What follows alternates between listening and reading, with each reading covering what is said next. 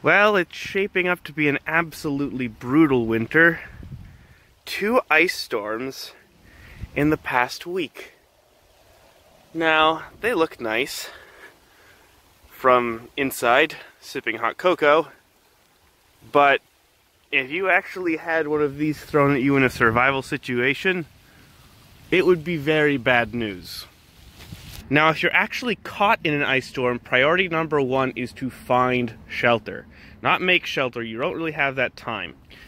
Because freezing rain and sleet will give you hypothermia very quickly, way faster than snow will. And you'll notice that when it fell, the rain had a directionality to it, which is why I've chosen this thicket here. It has a large tree, these vines that you could, support stuff on, but this large tree is the most important part. If you hunkered down behind this, you'd probably be able to avoid 99% of the rain, and you'd have a much higher chance of survival. The next order of business is making fire, and that can be a little difficult considering all the standing dead plant matter that one would typically use to make a fire, to start one, is covered in ice.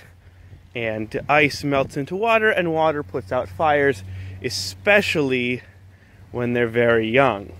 So all of this plant matter is effectively useless at making fires, but there is one thing that should remain dry that you can use as tinder.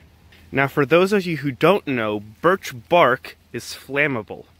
And since the ice had a direction to it when it fell, only one side of this tree is covered in ice. So these strands would be your lifeline in starting a fire. Okay, so we have birch bark, we have our fire starter, but we still need something to burn, and all these sticks are covered in a layer of ice. Now this is where, if you didn't have a knife, especially a large knife, you'd be in a lot of trouble.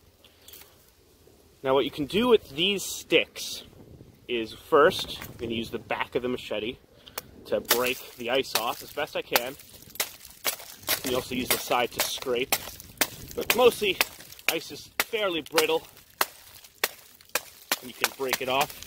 And if it's sticking too much, you can always just switch to another stick. But what you can do, I'm going to brace with the other side. I'm going to scrape.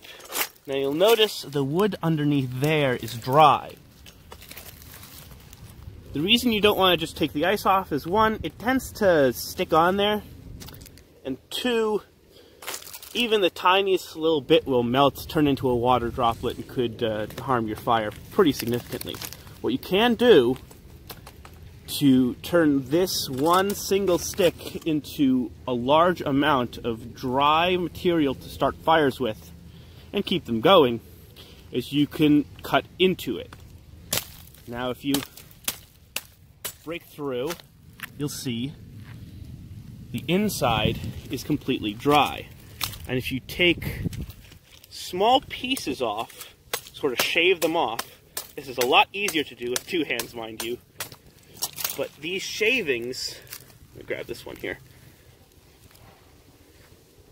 These shavings, especially if you get them long and thin, they burn really well. And you could use that to make your fire. And once you've built your fire, you can concentrate on maybe making a more permanent shelter, just in case the weather decides to hammer you down again the next night.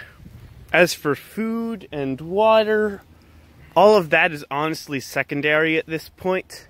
Once you have your fire, you could take some of the ice that's clean and boil that, and there's your drinking water. Food is absolutely not a priority right now. Your priorities in a situation like this are to stay put, stay warm, and hope you're found. Well, I hope you guys learned something. See ya.